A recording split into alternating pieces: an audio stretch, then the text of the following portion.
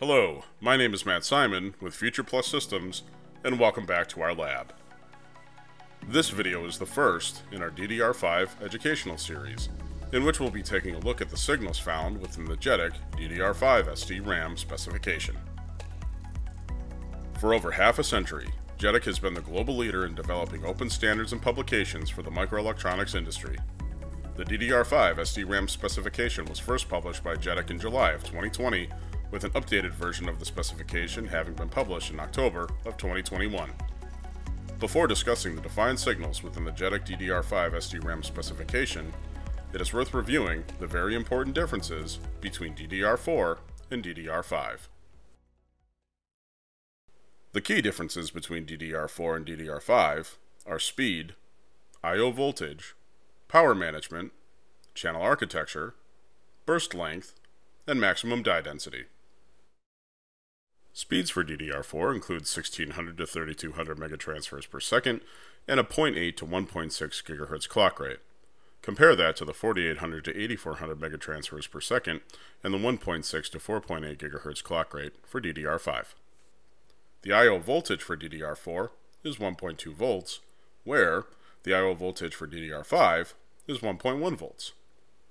Power management for DDR5 is now on DIMM, where power management for DDR4 was found on the motherboard.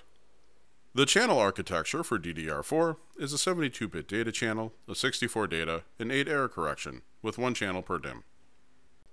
DDR5's channel architecture is a 40-bit data channel of 32 data and 8 error correction, with 2 channels per DIMM. The burst length for DDR4 is 4 and 8, where the burst length for DDR5 is 8 and 16. The maximum die density for DDR4 is 16 GB SDP to 256 GB DIMM.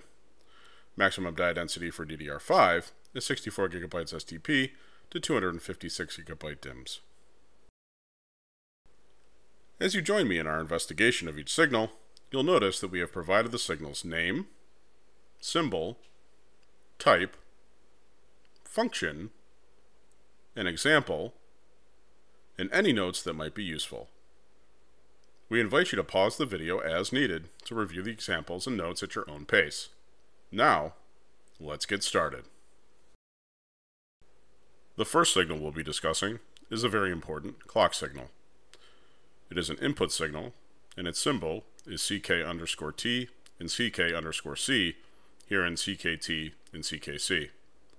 CKT and CKC are differential clock inputs, in which all address and control input signals are sampled on the crossing of the positive edge of CKT and the negative edge of CKC. The next signal, chip select, is an input signal, and its symbol is CSN. All commands are masked when CSN is registered high, and CSN provides for external rank selection on systems with multiple ranks. CSN is considered part of the command code and can be used to enter and exit the parts from power down modes. The input data mask signal is an input signal. Its symbols are DMN, DMUN, and DMLN. DMN is an input mask signal for write data. Input data is masked when DMN is sampled low, coincident with that input data during a write access. DMN is sampled on both edges of DQS. For a by8 device, the function of DMN is enabled by Mode Register 5 DM Enable. Note that DM is not supported for by4 devices. Command and address inputs, by its name, are an input signal, and its symbol is CA. CA signals provide the command and address inputs according to the command truth table found within the JEDEC specification. Note that, since some commands are multi-cycle, the pins may not be interchanged between devices on the same bus. For RDIMM, the RCD samples on both edges of the clock. Active low asynchronous reset is an input signal, and its symbol is resetN. Reset is active when resetN is low, and inactive when resetN is high. ResetN must be high during normal operation. ResetN is a CMOS rail-to-rail signal with DC high and low at 80% and 20% of VDDQ. Data input and output is an input and output signal. Its symbol is DQ. This is a bidirectional data bus.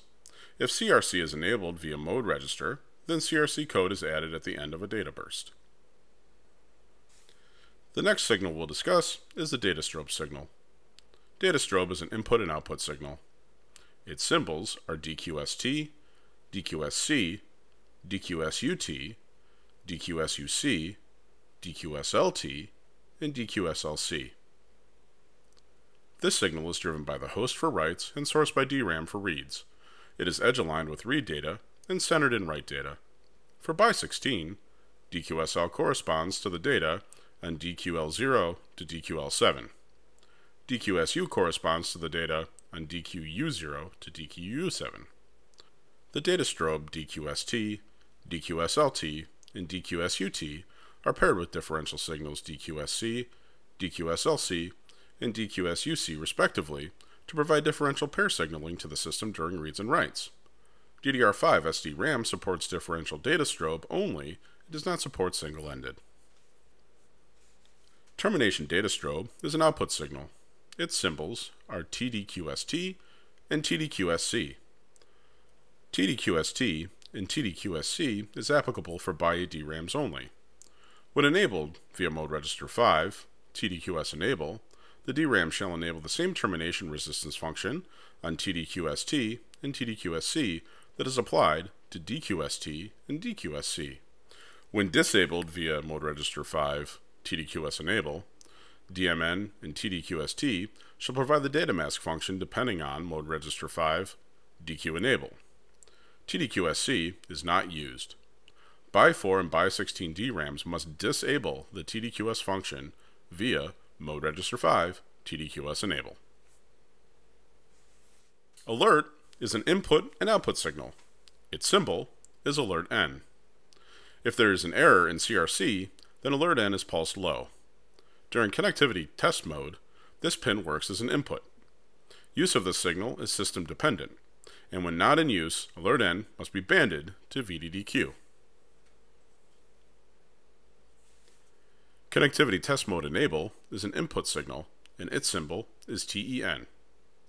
TEN is required on by4, by8, and by16 devices.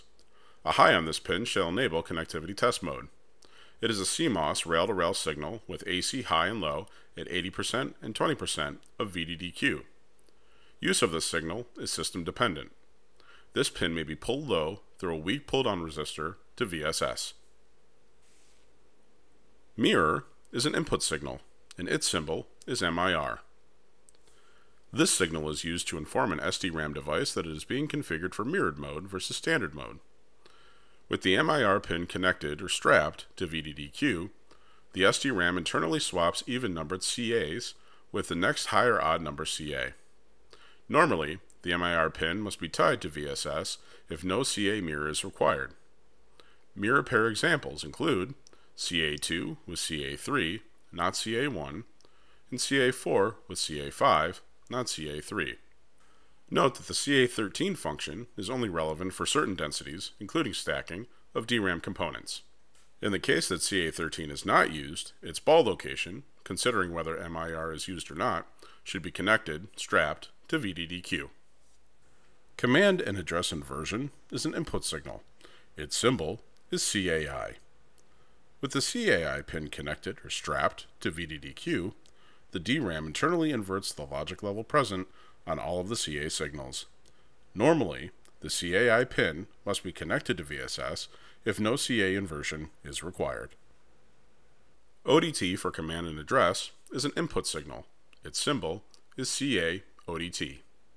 If this signal pin is connected, strapped, to VSS, application of Group A settings is warranted. If this signal pin is connected, strapped, to VDDQ, application of Group B settings is warranted. The next signal we'll discuss is Loopback Data Output. Loopback Data Output is an output signal, and its symbol is LBDQ. The Loopback Output pin is controlled by Mode Register 53, Loopback Output Select. Bits 0 through 4 dictate which signal will be outputted on this pin. When Loopback is enabled, it is in driver mode, using the default RON described in the Loopback function section. When Loopback is disabled, the pin is either terminated or high Z based on Mode Register 36 RTT Loopback. Loopback data strobe is an output signal, and its symbol is LBDQS. This is a single-ended strobe with the rising edge aligned with loopback data edge, and the falling edge aligned with the center of the loopback data eye. When loopback is enabled, it is in driver mode, using the default RON described in the loopback function section. When loopback is disabled, the pin is either terminated or high Z based on mode register 36, RTT loopback. In the JEDEC specification, you may see reserved for future use. This can be utilized in the future as either an input or output signal, and its symbol is RFU. No connect has a symbol, NC, in which no internal electrical connection is present. The DQ power supply is a supply. Its symbol is VDDQ. This is an I/O DC power supply of 1.1 volts. The power supply is a supply, and its symbol is VDD. This is a core power supply of 1.1 volts. Ground is considered a supply type. Its symbol is VSS, and its function is ground. The DRAM activating power supply is a supply. Its symbol is VPP, and it is a DRAM activating power supply of 1.8 volts. Finally, the reference pin for ZQ calibration is a reference signal. Its symbol is ZQ. This pin is tied to an external 240 ohm resistor, RZQ, which is then tied to VSS. This has been FuturePlus Systems' first video in our DDR5 educational series. FuturePlus Systems has been a leader in enabling the computer design industry since 1991. Our products are used by hundreds of companies using standard industry computer buses in PCs, servers, mobile products, and embedded computer systems. To learn more about FuturePlus Systems' DDR5 products and services, including the world's first commercially available DDR5 RDIMM/LRDIMM active interposer, visit us at futureplus.com or contact us at protocol.decode@futureplus.com.